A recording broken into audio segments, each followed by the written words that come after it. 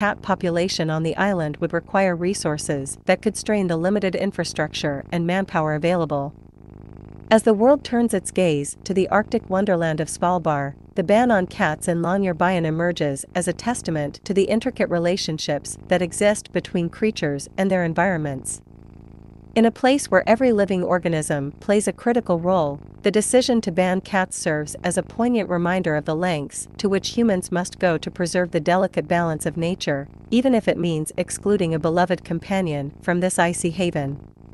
So, while cats may not tread the frosty landscapes of Longyearbyen, their absence speaks volumes about the commitment to protecting a unique ecosystem that thrives in the heart of the Arctic.